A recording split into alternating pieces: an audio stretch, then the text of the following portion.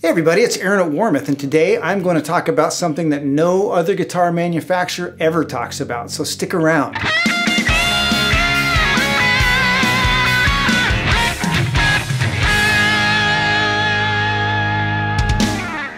Today I'm going to talk about overroutes, and overroutes are something that is pretty unique to Warmoth, or at least to the parts industry, although I can't think of any other parts manufacturers that do it.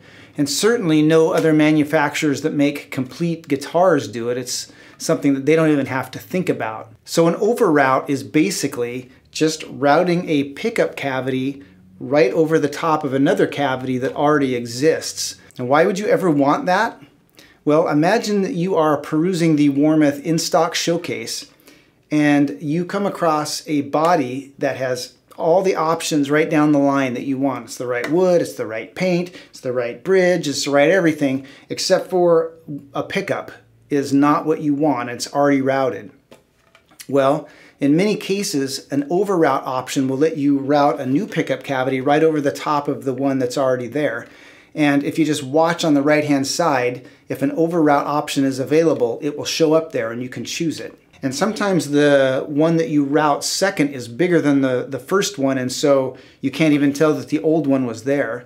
But other times, there will be little artifacts. Like if you take a look at this body was originally, the bridge was routed for a bridge Telecaster pickup, and then it was over-routed for a humbucker. And you can see, first of all, that there's no paint in the cavity. That's because that humbucker route, that second route, was done after the body was already painted, so there's no paint there. But you can also see little artifacts, like that little divot right there, and you can also kind of see something right up here.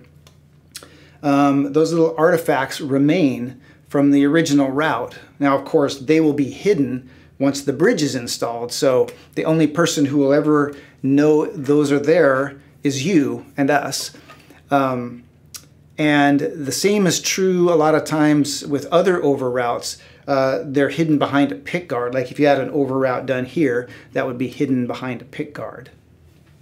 So if you take a look at this body, you can see that the neck went from a neck tele pickup to a Strat neck pickup.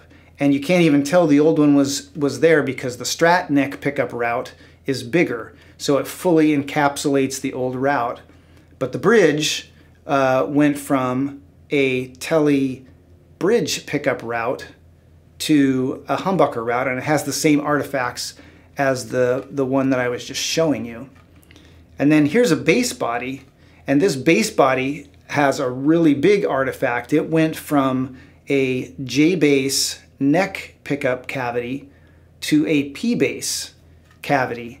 And so you can see that P bass pickup cavity doesn't have any paint in it, obviously, but you can see that there's that big artifact where the J bass neck pickup used to be.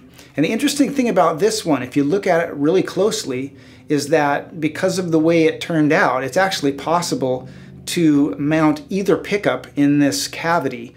You know, so if you bought this body and 5 years down the road you changed your mind, all you'd have to do is buy a new pick guard and you could mount the other pickup in it. Now that is obviously not the point of an overroute, and it doesn't usually happen that way.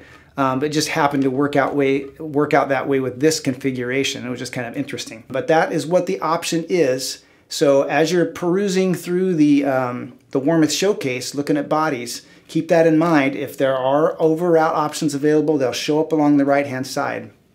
And those are overroutes. If you have any more questions, make sure and check out the Warmoth website or give our customer service reps a call. And until next time, keep on picking.